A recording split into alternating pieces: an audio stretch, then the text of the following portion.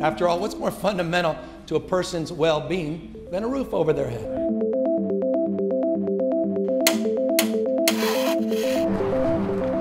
We're still working and we're still making progress, but we don't see the finish line.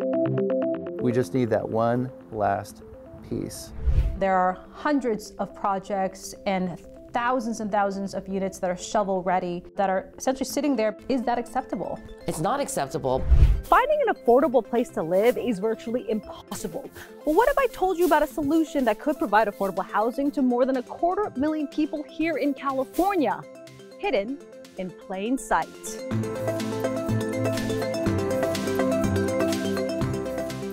We have to have someone let us in. Doug Dunbar is used to things being temporary. So beautiful. His job as a substitute teacher. You know, I was so proud of these kids. His students. One of them is in Stanford, the other's at UCLA. And his housing. I'll be honest with you, it's the softest place. It's almost like I don't want to leave.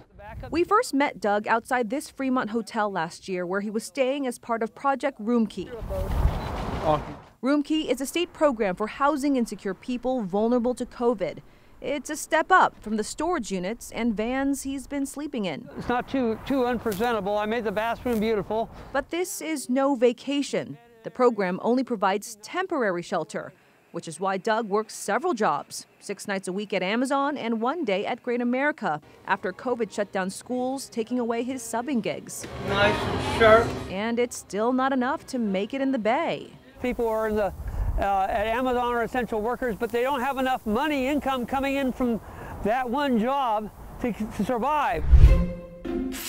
While running for office, Governor Gavin Newsom pledged to build 3.5 million new homes in California by 2025. He later adjusted the pledge, calling it aspirational. Still, the idea being if you flood the market with new apartments and houses, prices will fall for everyone.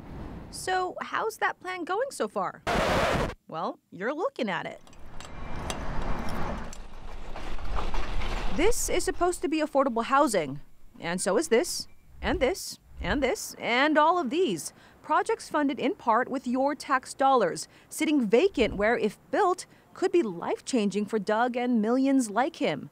Data collected last year from the nonprofit Enterprise Community Partners found hundreds of shovel-ready affordable housing projects in the Bay Area that haven't even started. We visited some of these sites, finding fenced-off hills and concrete lots in Oakland, San Francisco, and San Jose. So this is the second phase of Potrero. This site is the future home to Ankara Place. If built, these sites could provide about 19,000 affordable homes. Welcome to what will be a site with 365 units of affordable housing. First Community Housing CEO Jeff Morgan has spent decades developing affordable housing in California. He says government red tape has doubled building timelines. Delays like this, they don't just cost that project money, it denies our ability to create more housing. What's stalling all of these projects? Well, normally when a developer builds, they borrow money from a bank and the cost of construction is passed on to renters. But with affordable housing, you can't do that. Those developers have to put together a jigsaw puzzle of funding from government agencies and private investors before they can build. They say that process can take up to a decade to navigate through all the red tape and make the puzzle pieces fit. And if that wasn't hard enough, they say, the state is now removing a critical piece for hundreds of projects here in the Bay Area, leaving them in limbo. There was almost 3,000 units of housing that was denied funding. We lost out on a whole number of projects that are ready to go.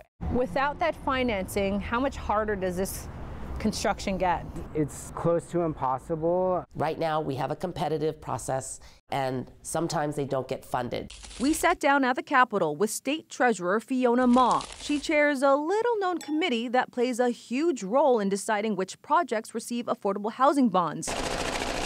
It's a key source of funding that can pay for nearly half a development's construction costs. Our team has found there are hundreds of projects and thousands of units that are shovel ready that are essentially sitting there because of the lack of funding. Is that acceptable? It's not acceptable, but in a competitive environment, in government, we just can't pick and choose which projects we like.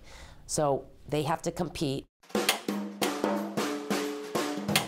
Ma says a record number of developers have been bringing projects to the state, but there just isn't enough money to fund them all. So projects with the cheapest construction costs get ahead. In this race, though, the state's most expensive cities like San Francisco and San Jose don't stand a chance. Governor recognizes this problem as well, and he allocated $1.7 billion to HCD, Housing Community Development, to decrease the backlog for some of these big projects. Governor Newsom has says he wants to build 3.5 million units by 2025. Yet developers say when they go to the state for funding to make it happen, shovel-ready projects, they're denied. How is the state expected to reach this goal at that rate? The state can't. That's the reality. Last year, the state invested $10 billion into a housing affordability plan. The governor signed a multi-bill package streamlining building and launched a housing accountability unit to help local jurisdictions comply with housing creation requirements. I do my virtual training. These changes impact people like Doug. In fact, when we met up with him, he was moving again. I've got some stuff I gotta get out here to storage. But it's not what you think. We followed him as he transitioned to this spot in Oakland. A nonprofit found him permanent housing. So which one's your apartment? Right here to the right across from the laundry room. It's further from his Fremont Amazon job than he'd like. Another example of that California compromise for a roof over his head. So now you're opening the door to your own apartment. Yes, indeed.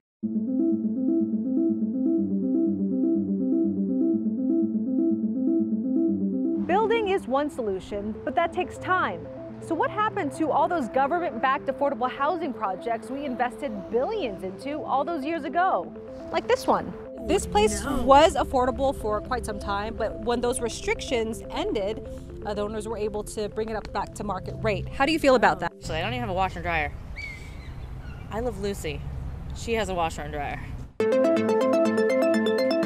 In the next episode of Overpriced, Overwhelmed, Over It, we find out why all the people living here now are paying market rate and whether we wasted all of that money.